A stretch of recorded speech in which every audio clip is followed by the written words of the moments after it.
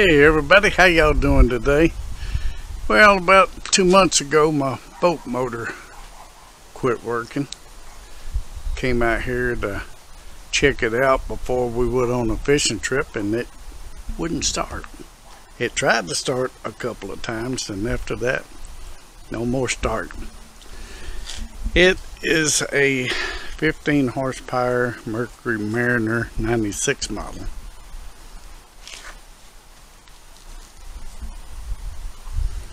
Good little motor. Some people don't like them, but it's been good to us. We just bought it about 6 months ago, boat motor and trailer for 900 bucks. Can't beat that. Anyway, the reason I'm making this video, because I couldn't find no videos on YouTube for this model motor on troubleshooting it. So, I wished I would have filmed it while I was working on it, but I was working on it when it was almost dark, so wouldn't have done no good. But I'm gonna go over what I did and how I troubleshooted everything, and then there'll be a video out there on this motor, and anybody has any questions I can help them out. So y'all stick around and we'll talk about this motor a little more.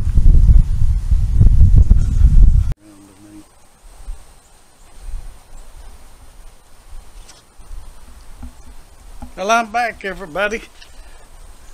We're going to talk about this boat motor a little bit. The first thing you have to do when you're working on one of these is go download the ignition system specs for this motor. That's what I did, but I still didn't know what I was doing. So my son-in-law's stepdad told me, well, it's the CDI box. You ain't getting a spark, it's the CDI box. And I said, okay. So I ordered one off of Amazon, put it on, tried to crank it, it wouldn't crank. But not only that, the CDI box didn't match this CDI box to bolt up against the motor. This is your CDI box right here. This little part here, and that controls everything, spark and the electrical that goes there everywhere. Anyway, this is a troubleshooting for stators and triggers. So you look on here and you find your stator wires, which is these wires are the stator wires. Can you get it close in? That's your stator wires down here at the bottom. You just unplug them and you go by your sheet here and ohm it out to see what you get. And that gives you how much ohms it's supposed to be and everything else on your sheet here.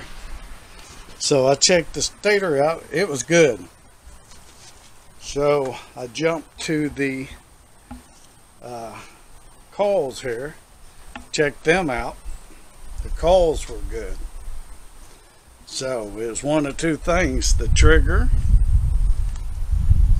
underneath here in this head, or this one. So I ohmed the trigger out.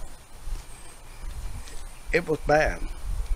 So when I found out it was bad, I wasn't going to order no more parts from Amazon or nowhere else.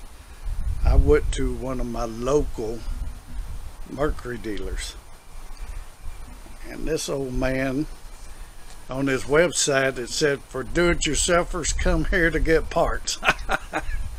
So I went up there, and sure enough, he had parts for this 96 model in stock. I thought I was going to have to order them, but he had them in stock.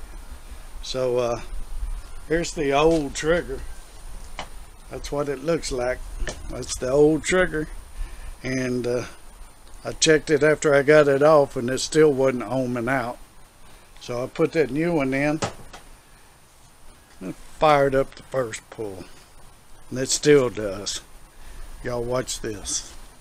I know I don't have it hooked up with water, but you can fire it up as long as you cut it right back off.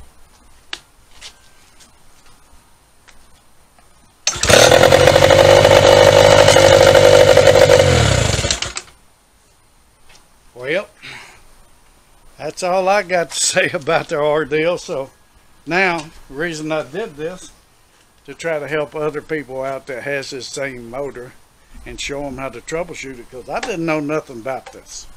Only thing I ever done to a boat motor is change out the water pump, which ain't that big a deal. But trying to troubleshoot your electrical firing, I didn't know nothing about. So that's all you have to do is ohm everything out, go by the paperwork that you download for your boat motor, and that's it. So if y'all have any questions, just leave them in the comments and I'll try to help you the best I can. So y'all be sure to subscribe, ring the bell for more videos from Charlie and Brandy, and we'll see you on the next video. Bye, y'all. Bye. Say bye. Say we love y'all.